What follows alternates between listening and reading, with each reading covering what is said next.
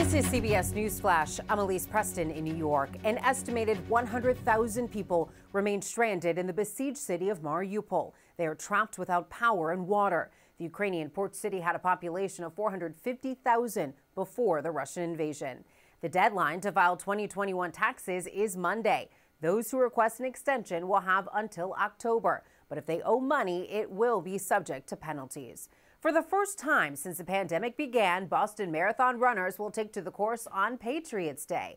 30,000 runners from 122 countries will compete in this year's Boston Marathon. This year marks the 50th anniversary since women began competing officially. 12,000 female runners are registered. For more news, download the CBS News app on your cell phone or connected TV.